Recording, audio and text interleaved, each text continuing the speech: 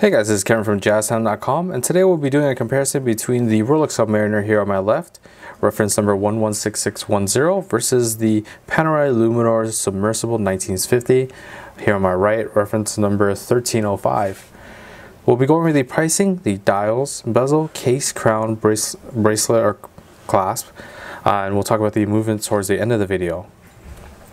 Okay, so as of January 2018, you can get the Rolex Submariner from authorized Rolex retailer for $8,550 plus tax, or you can get the Panerai Luminor Submersible from any Panerai authorized retailer for $9,200 plus tax.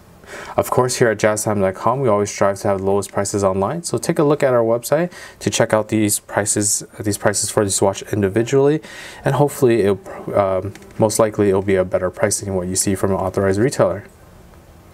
All right, so let's go ahead and jump right into the dials now. So, as these are both professional divers watches, of course, they have a water resistance of 300 meters or 1,000 feet.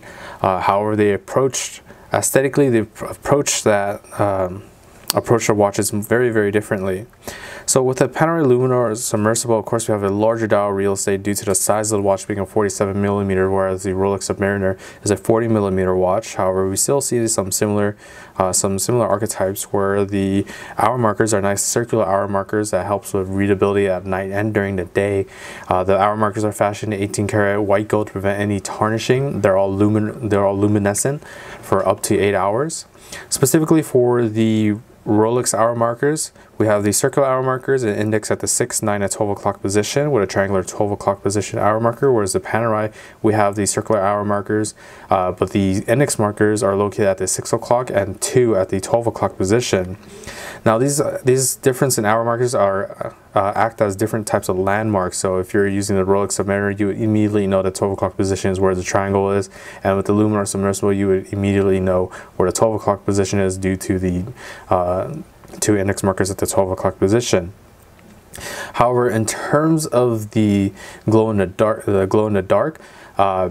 they've used two different types. Rolex has a highly legible chroma light display with long-lasting blue luminescence. So the peridot or stud at the very top of the bezel and all the hour markers, including the hands, will glow in the dark will glow a blue color. Whereas for the Luminor Submersible, it uses a super luminova glow in the dark, and for that one all of them are a green glow except for the minute and the stud, and that's to provide an additional landmark. So when you use the bezels, specifically for the bezels, they both have the same function of tracking elapsed time underwater.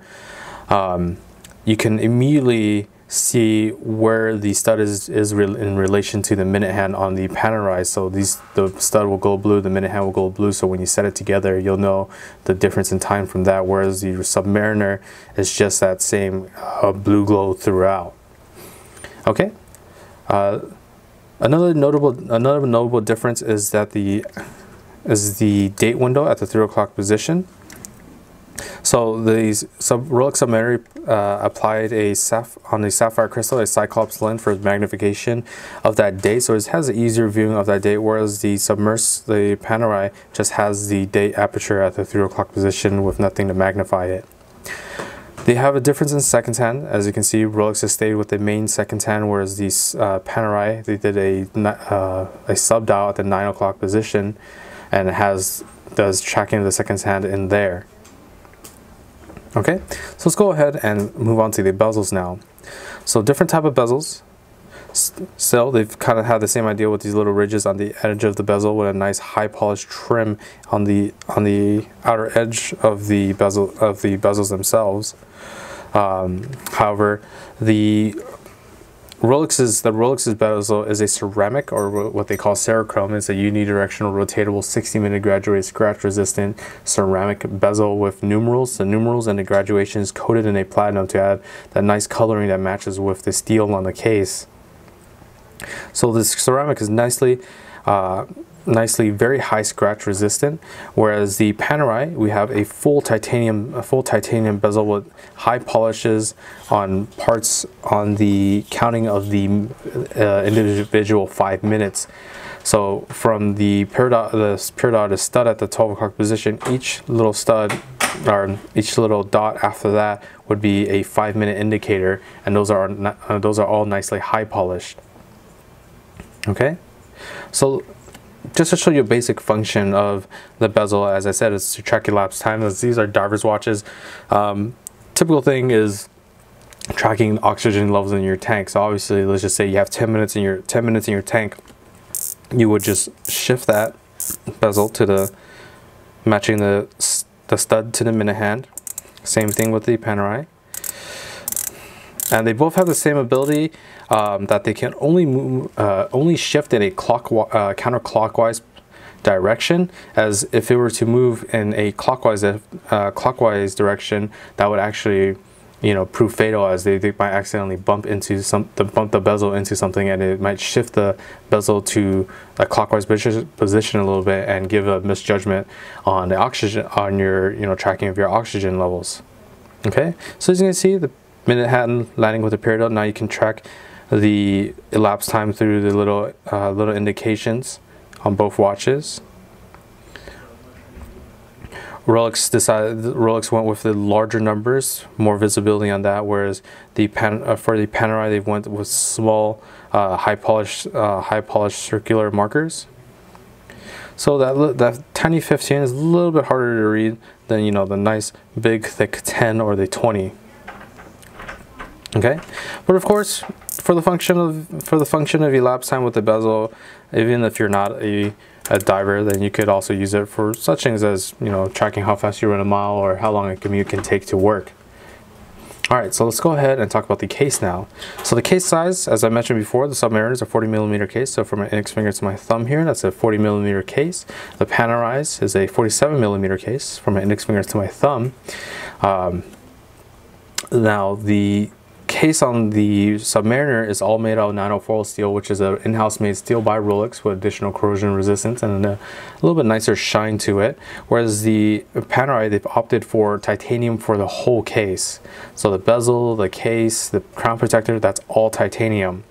And that's also a good move because 47mm is a large watch, and that titanium is a lighter metal, so it doesn't feel as heavy as you would think a 47mm watch would. So it's nice and light, has additional corrosion resistance, and even protects against external shocks as well. Now let me go ahead and show you the profiles of the watch. Okay. All right. So as you can see, the Panerai is much larger case size. Of course, as I mentioned, it was a 47mm case, so the thickness is much larger. But Rolex has a nice high polish on the side of the case that matches very nicely with the bracelet, whereas the case of the Panerai is all brush polished.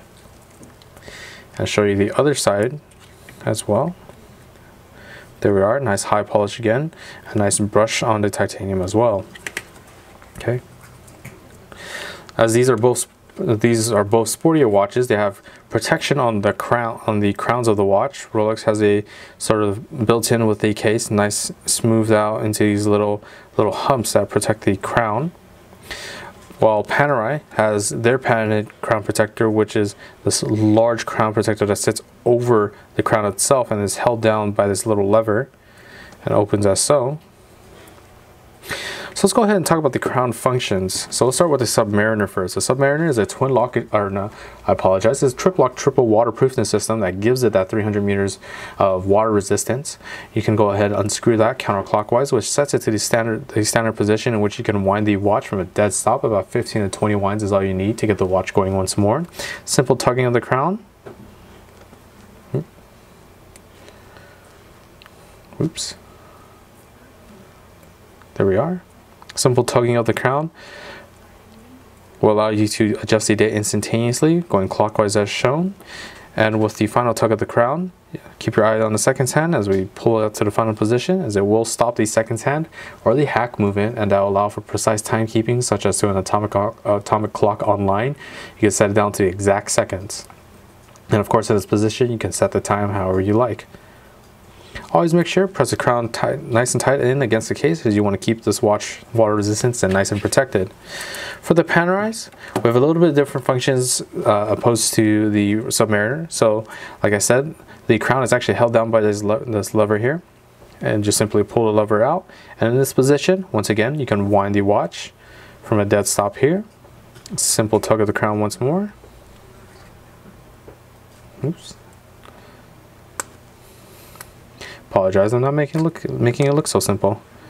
Okay, so in the first position of the crown, you can adjust the hour hand with quick hour jumps as shown. So this helps with changing of time zones. Let's say you're flying in from London to the Philippines, you could easily change it from that 12-hour period 7 hours ahead. So let's just say it's 12:10 right now. You can just go ahead and change it to 7:10. There you are.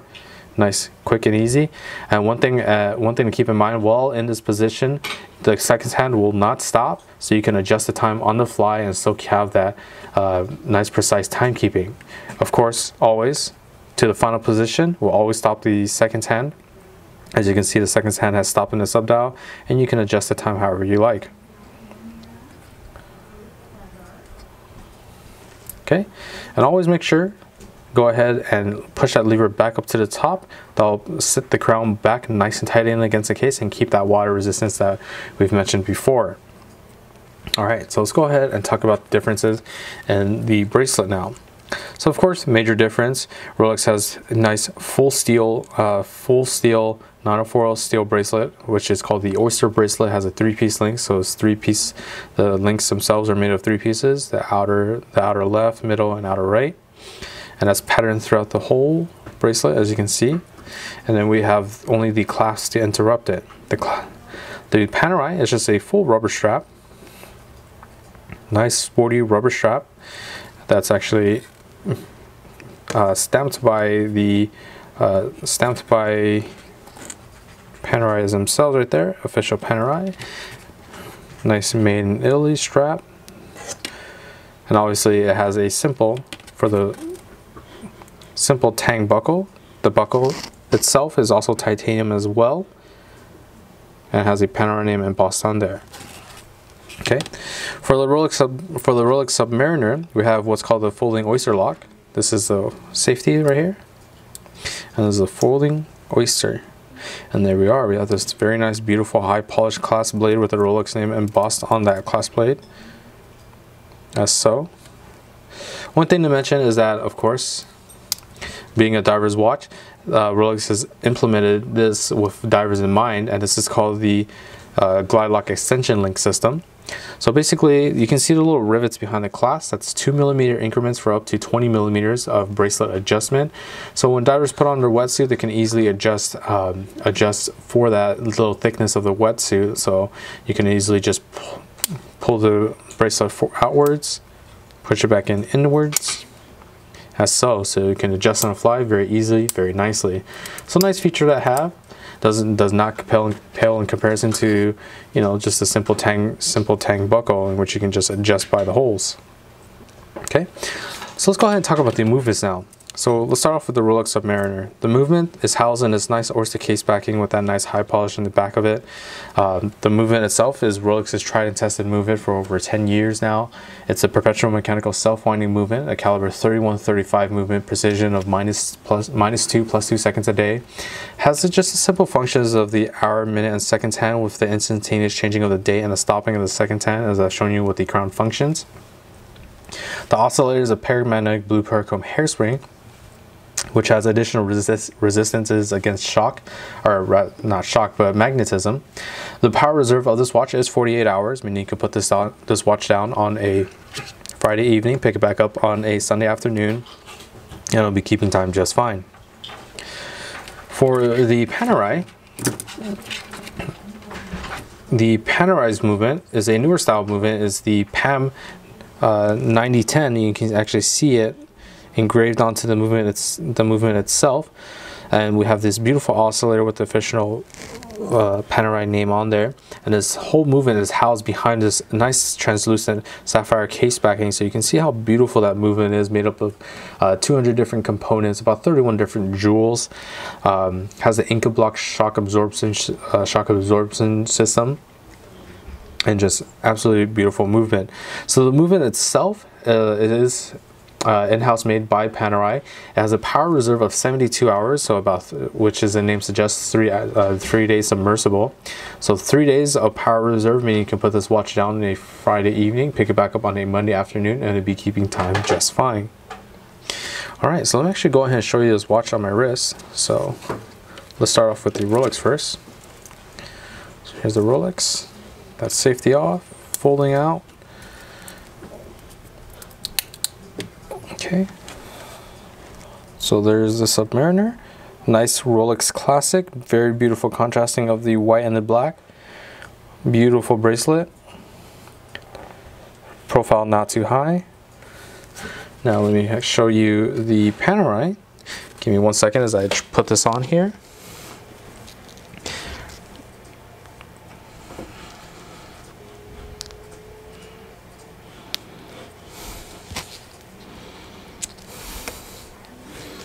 Okay. Oops, I'll put it backwards.